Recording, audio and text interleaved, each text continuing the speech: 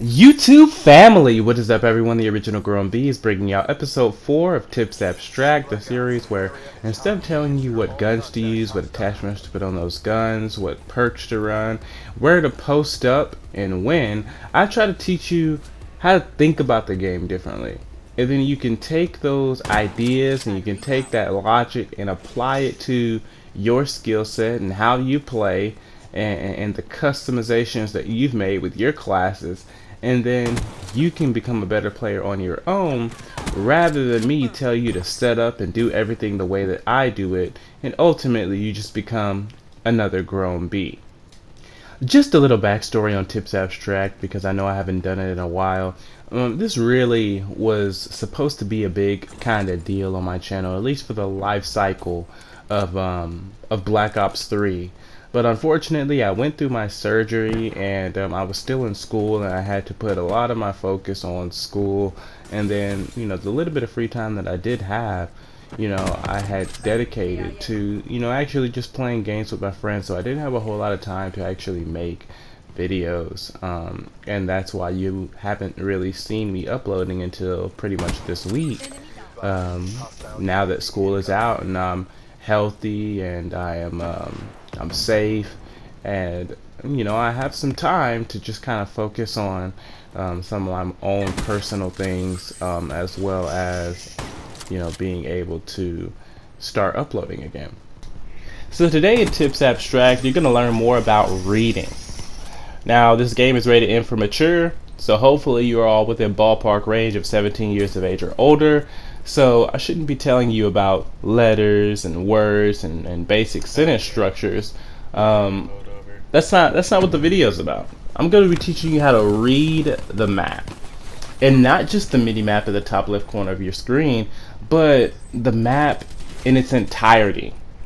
This is something that I'm going to break off into 3 different parts, because I feel like there are some pieces that are relevant to one another, and I don't want to make the mistake of including everything into one probably large video and then end up having to rush through certain parts. So today I'm going to be mainly talking about how to use your teammates as recon. So what do I mean when I say use your teammates as recon? It sounds kind of mean at face value. It kind of sounds like you're a parasite and you're leeching off your teammates' success. But essentially not true.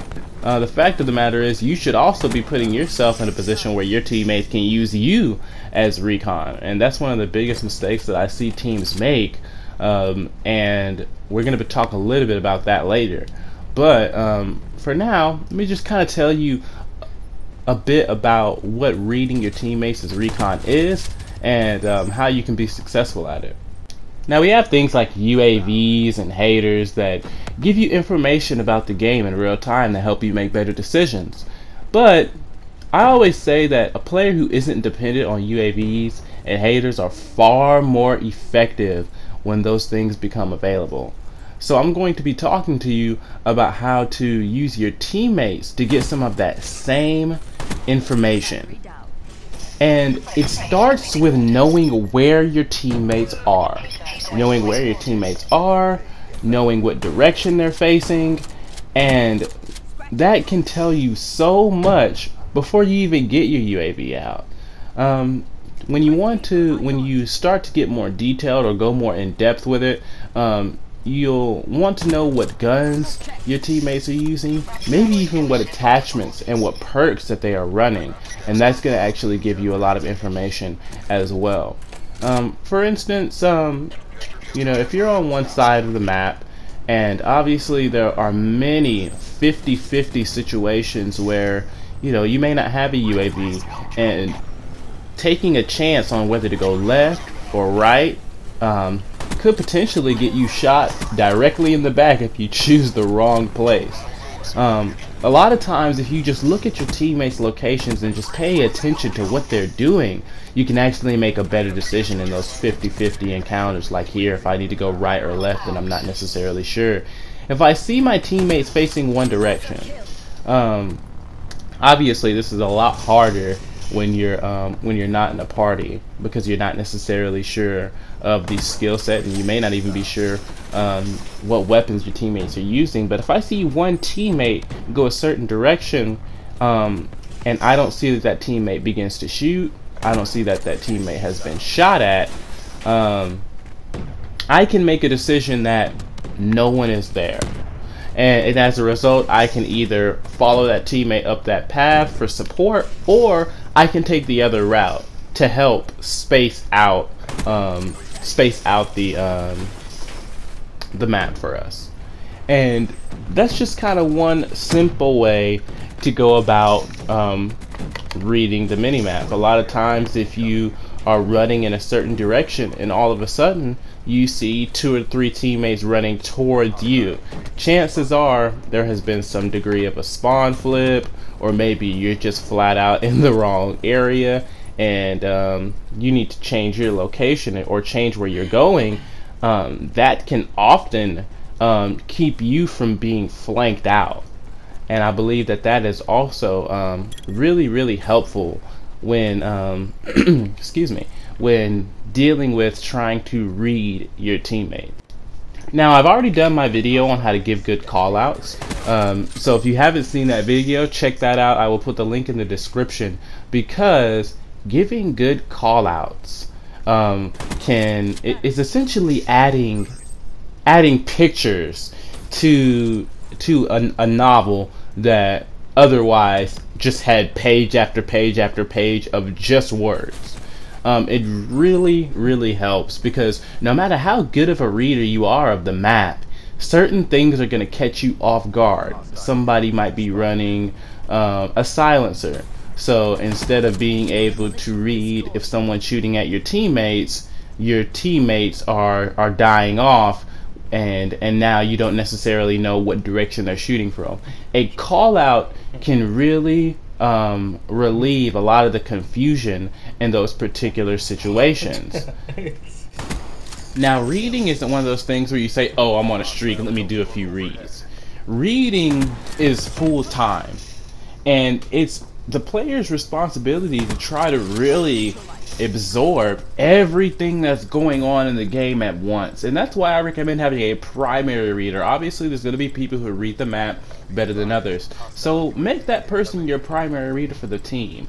I believe it's going to be that person's job to make sure that you know what weapons your teammates are running. Because when you get yourself in a situation like, let's say that there is a long pathway and you know you have backup, but let's say that particular player is running a shotgun. He's not really going to be able to give you covering fire, going up that alleyway or down that hill or through that passage.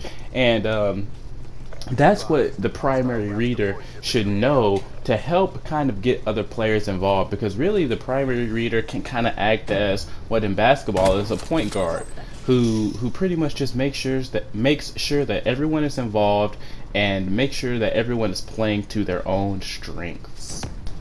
So earlier I brought up putting yourself in a position to be used as recon, and I wanted to close out with one of the worst instances of that, making it nearly impossible to make good reads and ultimately make good decisions.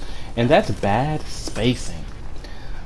Having 5 people on one far right or left side of the map, and then one person just off on their lonesome any old place, that is the worst case scenario in regards for not only the primary reader, but everyone in the game trying to make a good decision. It makes you really dependent on stuff like UAVs and haters to make good decisions, because you got 5 people on one side of the map, but what if the enemy's not over there?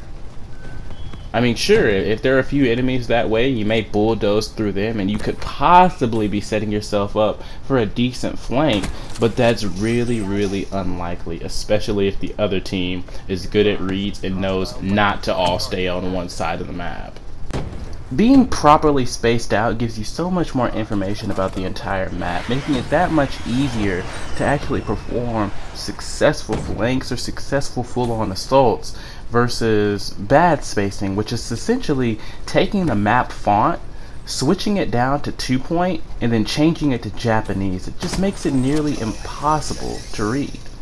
So that has been using your teammates as recon. Go check out that video on how to give good callouts, because that's going to play a part in these next couple of videos, and I will see y'all later.